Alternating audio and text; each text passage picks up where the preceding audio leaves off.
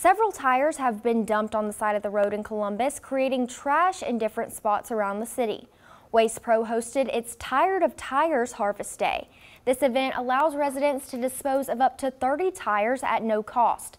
Co-chair of Pick It Up Possum Town, Doug Kolarski, says he hopes this harvest event plays a part in keeping Columbus beautiful.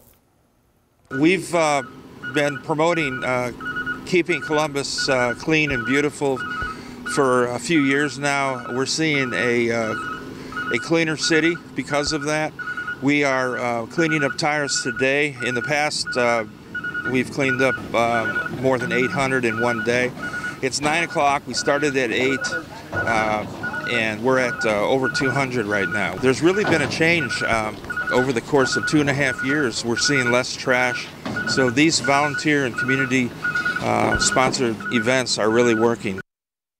Members of Pick It Up Possum Town say they'll continue to host events like this to keep tires and other pieces of trash off the side of the road in Columbus.